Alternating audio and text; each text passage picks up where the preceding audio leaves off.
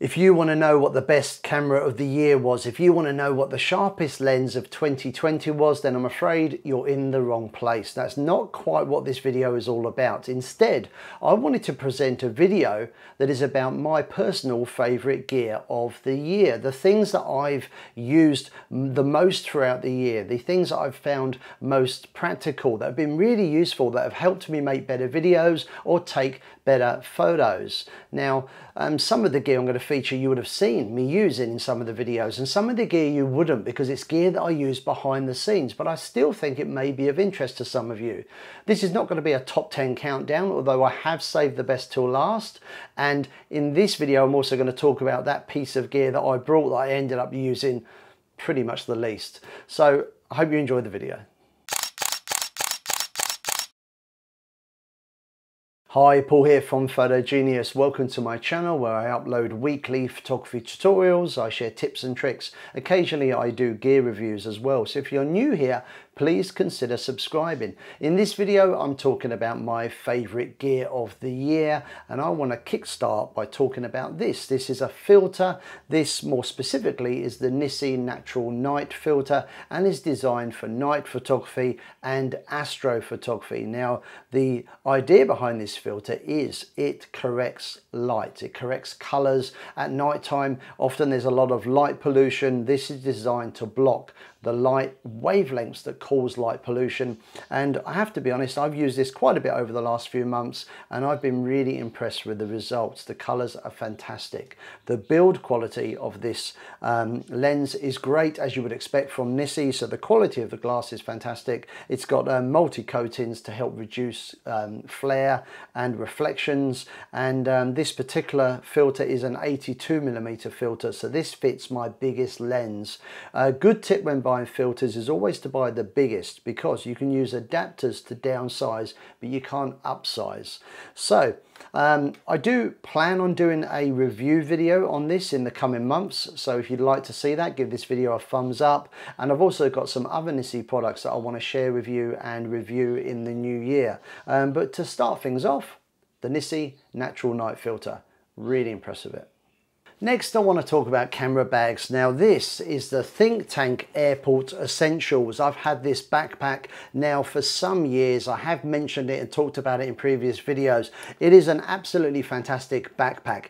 You can get a ton of gear in here. It fits in the overhead locker if you're going on a plane, hence the name Airport Essentials.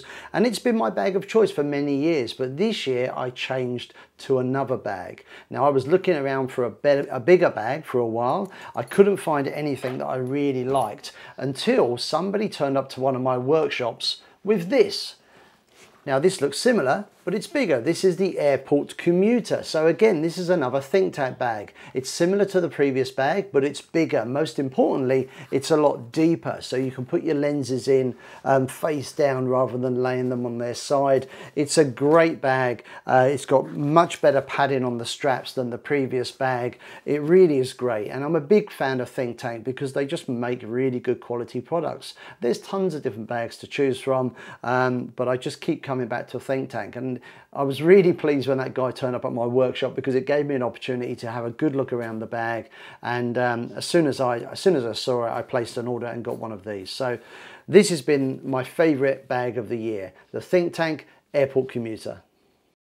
Now, I'm a long-time Nikon user, and as a result have a bunch of Nikon cameras and lenses, and Nikon, just like Sony, Canon, Fujifilm, have really now embraced the mirrorless system. So a couple of years ago I picked up the Nikon Z6. It's a camera that I love. I use it almost every day. I'm using it now to record this video. Since then, of course, Nikon have released some other camera bodies, the Z6 Mark II, the Z7 Mark II, the Z5 and so on, and they've also released a bunch of lenses to complement the Z system, which is their mirrorless system. Now, I already owned a wide angle lens, but it was a bit tired and a bit old, and I was using that with the adapter.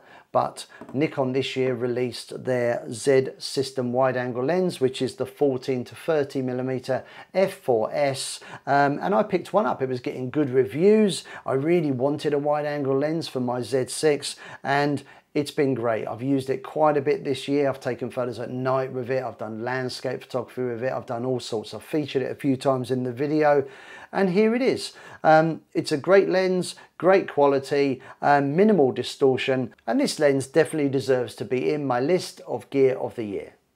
Now, whilst talking lenses, this was my second lens purchase of the year. This is the Nikon Nikkor 85mm f1.8 prime lens. Now, 85mm is a lens focal length that is commonly used for portrait photography. So this lens, although you can use it for whatever you like, is actually really great for portrait photography in the way that it compresses perspective and blurs backgrounds.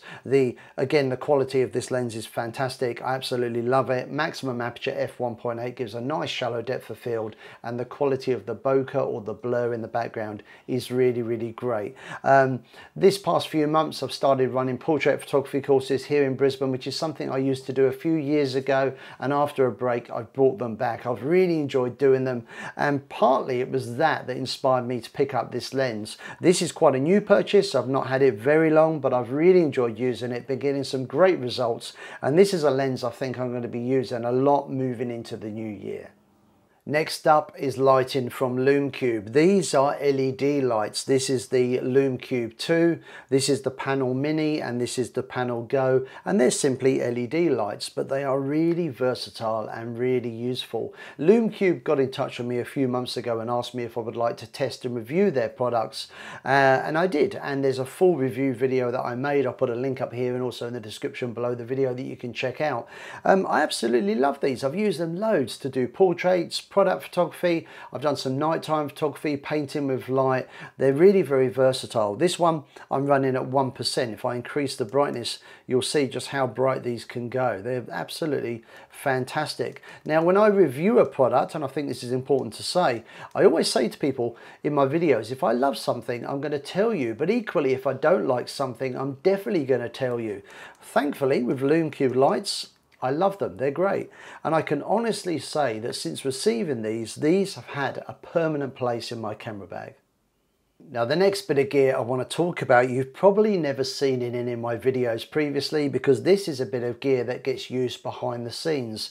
This is the Atomos Ninja V or Ninja 5, which is a 5-inch 4K HDR monitor. It's absolutely fantastic. It can also be used to record as well. So basically the way this works is I take an HDMI lead out of here, I plug it into the side of the camera, and then as an alternative to using the camera's LCD or the viewfinder, I can display my image on this beautiful high quality monitor. Plus, if you add an SSD drive to the back, you can record your photos or your video footage direct to the drive. Now, these are very popular with filmmakers, and I'm no filmmaker, but I do make videos for YouTube, and that is honestly the reason why I brought this. Personally, I don't get a lot of benefit from owning this, and this was pretty expensive, but you guys do, but you might not realize it. This gives me the ability to record live from the camera and show you things that I could normally see that you can't. For example, I recently reviewed the Canon EOS R5 mirrorless camera, a great camera, and I wanted to show you some features like eye detection. This enabled me to record straight from the camera and show you exactly what I'm seeing behind the camera. Camera functions, camera settings, eye detection, everything. It gives you an insight into what's going on behind the scenes. So this is really, really useful. I've been using it quite a bit this year, and I'm going to use it a lot next year to hopefully make better videos for you guys. Now, the next bit of gear that I want to talk about is actually this protective cage that this monitor is sitting in. So I just talked about this. This is the Atomos Ninja 5 monitor, and this is sitting inside a cage that is made by a company called SmallRig. Now, I purchased this as a way of protecting this monitor because, as I mentioned before, it's actually quite expensive, and it's absolutely fantastic. It's custom built to fit this monitor snugly, and I've also purchased one for my Nikon Z7 6. So the camera that's recording my video now is actually sitting in a similar cage. Now with these cages, they have all these different holes drilled in, so you can attach them to things like tripods, and you can attach other accessories. So this again is made by SmallRig. This is called an articulating arm, and I've used this quite a bit as well, because you can attach loads of things to it, like lighting or maybe a flash unit or another monitor.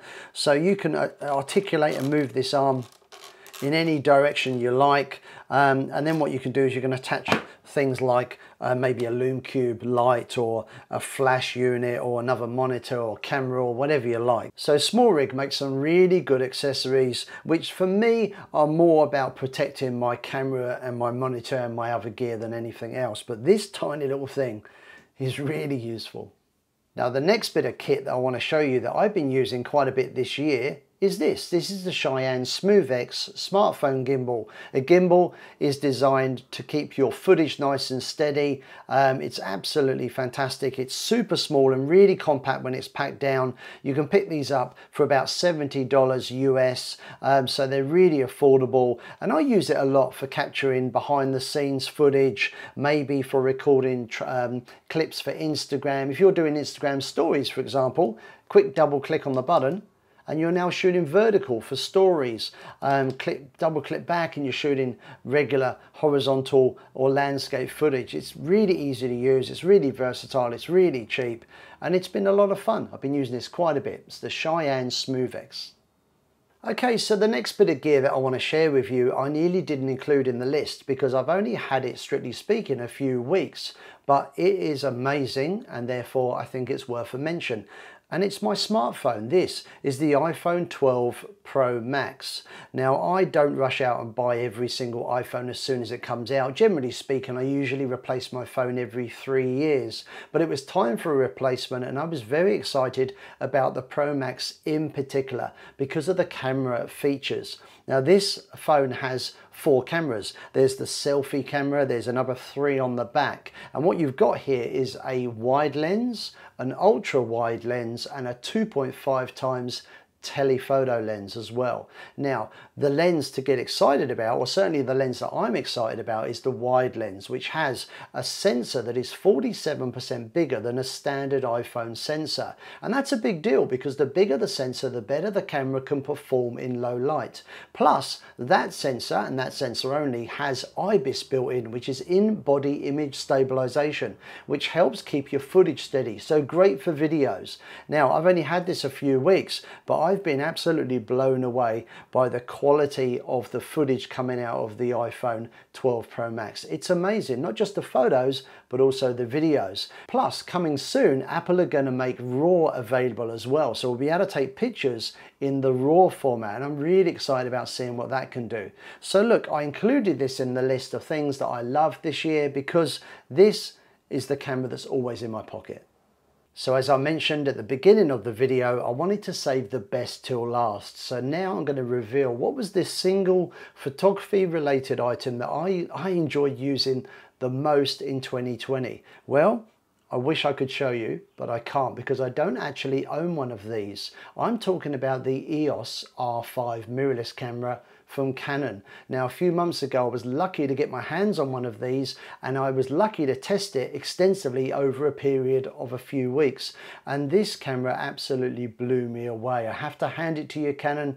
You've made an amazing camera. Now, as you know, I'm a Nikon user. Now, I can tell you, if I hadn't invested so much in Nikon cameras and Nikon lenses over the past few years, I would probably own an R5 right now. It is that good. It has an impressive list of features, including 45 megapixel sensor, full frame of course, 8K recording, 20 frames a second, amazing focusing abilities. It seems to tick all the boxes. It was a camera that I loved using, and I did a full review video, which I'll put a link to up here and also in the description below so you can check it out. So look, I hope I'm not disappointing you with this one, but I'd love to show you the R5, but I don't because it was on loan. It's sadly gone back to Canon Australia, but it was without a doubt, hands down, the bit of photography gear that I liked using the most this year.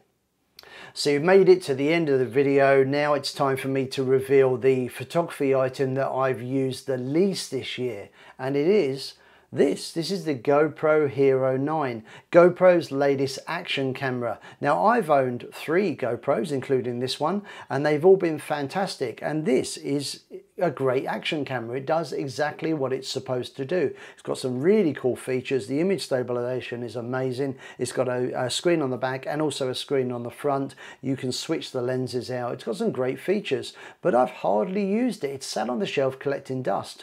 And that's mainly because shortly after this was released, the iPhone 12 came out, and I got the iPhone 12 Pro Max, which has that amazing stabilized sensor, great camera. It's just so good. I'm much more likely to grab that than grab something like this. Of course, there's things you can do with a GoPro that you wouldn't dare do with an iPhone, but the iPhone is amazing, and it's the camera that's always in your pocket. So sadly, the GoPro Hero 9 has sat on the shelf collecting dust, but I will be using it quite a bit, hopefully over the Christmas holidays, and maybe I'll get round to using it a bit more in the new year. I'm not saying it's not a great camera, it is a great camera, but it is the item that I purchased that I probably could have done without in 2020. So I've really enjoyed sharing with you my favorite gear of the year. I hope you've enjoyed the video. If you did, please give it a thumbs up because it really helps my channel. Don't forget to subscribe if you want to see more videos. I put new videos out every single week, and of course they're all designed to help you take better photos. You can leave your comments, suggestions and questions down below, and I hope to see you again sometime soon. See ya. Bye.